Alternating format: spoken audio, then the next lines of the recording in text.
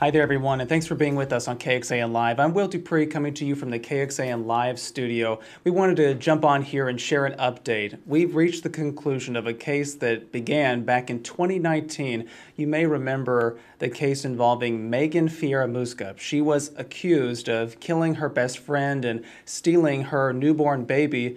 Now we know that a guilty plea has been entered in today, and Magen Fieramusca has been sentenced to quite a lengthy prison sentence. Joining us right now is our digital reporter, Sam Stark. He's here in the KXAN Live studio after being in court today through this hearing. Sam, thanks for being here.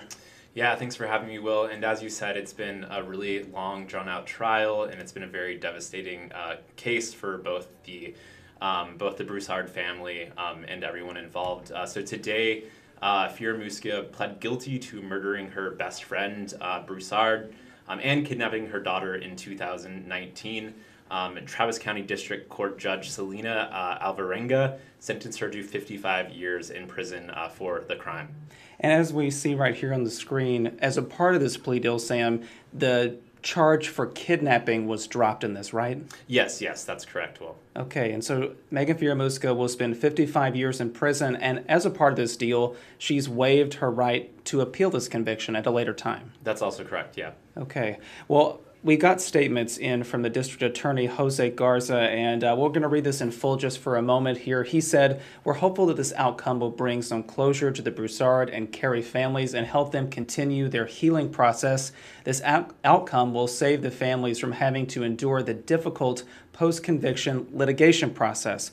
Jose Garza's statement went on to conclude, "We are grateful to our prosecutors and law enforcement partners who worked tirelessly on this case and secured justice for the victims' families and our community." Sam, a lot of people are familiar with this case. It drew international attention, really, and a lot of people wanted to see how this would conclude. But remind us where this all happened and what unfolded back in 2019. Yeah, so giving some background, Magen and Heidi were friends since they were pre-teens. They met at a church camp in Texas. Heidi announced that she was pregnant in 2019, and then shortly after, Magen announced that she was also pregnant to her boyfriend at the time. Her boyfriend said that her stomach grew and hardened, but because their relationship was a little bit rocky, he never saw her bare stomach. Later, after Heidi gave birth to her child, Margot, Magen eventually took Heidi and strangled her and took the baby Margot as her own and presented it to her ex-boyfriend as her own child. The police found Heidi's body stuffed into a car that was registered to Magen. Magen was later arrested. A very sad story. Yes, and terribly tragic. This is video from earlier today during this plea hearing and the sentencing for Magen Fieramusca.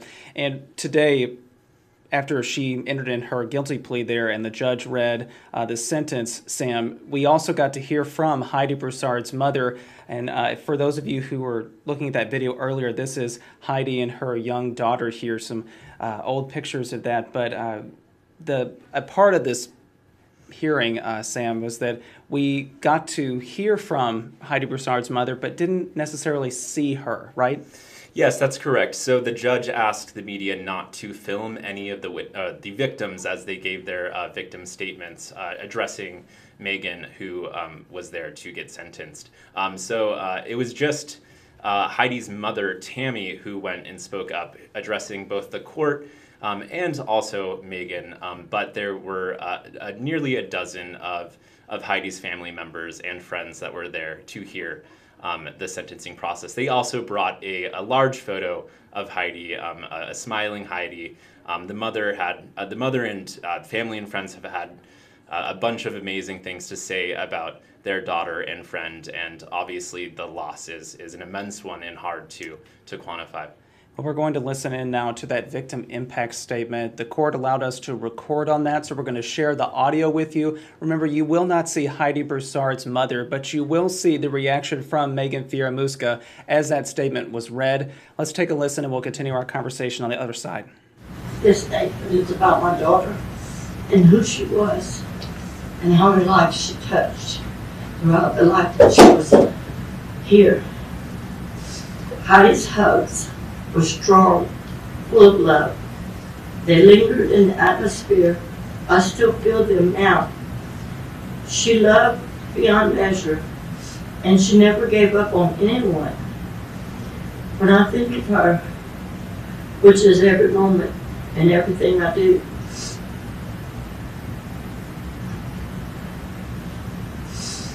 I ask, what would Heidi say or think? It gives me comfort. Even when I cook, thinking of her gives me peace amidst the pain. And she loved Christmas. And we miss her dearly. She's forever strong in the midst of all of the people's lives she touched. And she'll live on forever. This is something I never imagined in my whole life. Me and my husband, and everyone that loved her, our children, would ever face with her, because she was just so much fun and she was so full of life. And now it's been taken from her. And again, that was the victim impact statement read during the sentencing hearing for Magen Fieramusca. You heard there from Tammy Broussard, who was the mother of the victim in this case, Heidi Broussard, digital reporter for here at KXAN. Sam Starks joining me back here in the KXAN live studio. Sam was in the courtroom today for this particular hearing, and you know, we see the reaction there from Magen Fieramusca. She was crying during Tammy Broussard's statement there. Did she happen to say anything of note during the hearing today? No, she did not give a statement. The only words that she uttered were just that she pled guilty to the charges that were presented today. Okay. And just remind everybody what unfolded today. If people are jumping into the live stream right now, just go back over what happened today in court.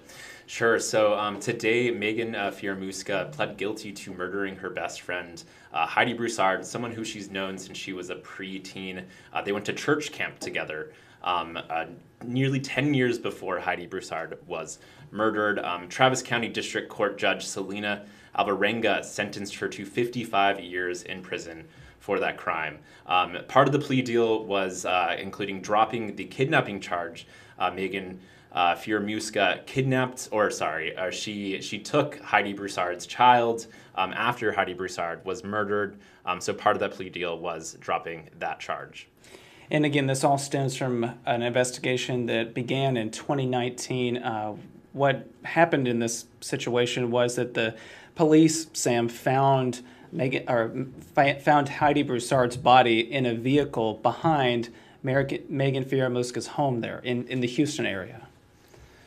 Yeah, and this again is the conclusion of that, and we have more information about this case over on our website right now on the homepage of KXAN.com. Sam, thank you again for reporting about this and putting out those details and joining us this afternoon. Sure, thanks, Paul. All right, everybody, you can read Sam's reporting from the courtroom over on our website, KXAN.com. Also access it on the KXAN News mobile app that you can download onto your smartphone if you haven't done so already.